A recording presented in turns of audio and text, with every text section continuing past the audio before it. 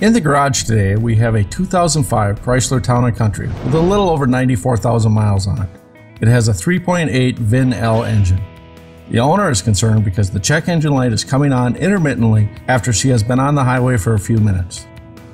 We checked the trouble codes and found code P0406. This indicates the EGR voltage is high. This vehicle has a digital EGR valve.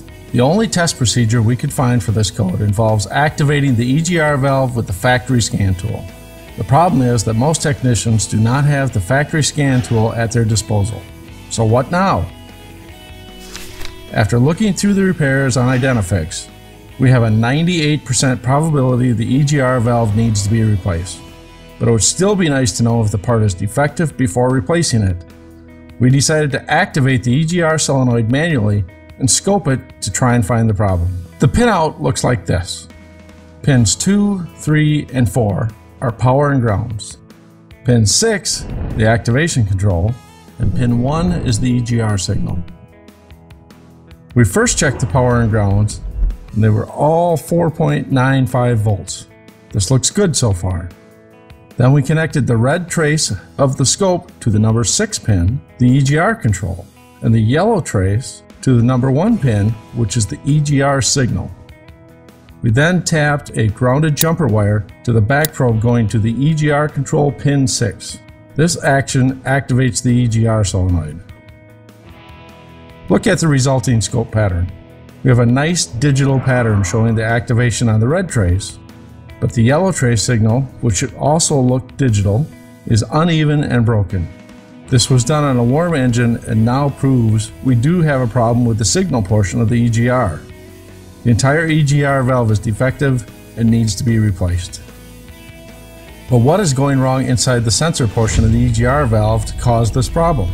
A state-of-the-art automotive testing lab at our disposal sure does come in handy. We took the defective and a new EGR valve to the lab for testing. First, a wiring harness was connected to each of the EGR valve terminals and slipped through a hole in the side of the oven. This harness will allow us to control the EGR valves while they are being heated.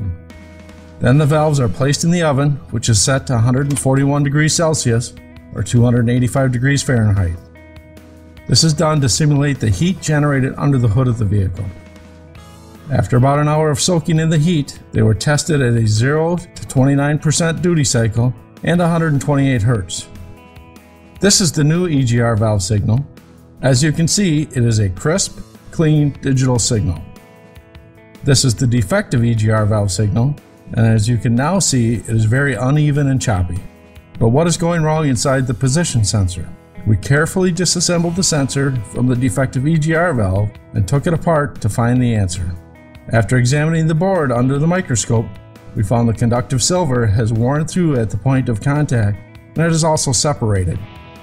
The problem comes down to a design flaw in the pressure contacts and in the curing process that adheres the conductive silver to the board.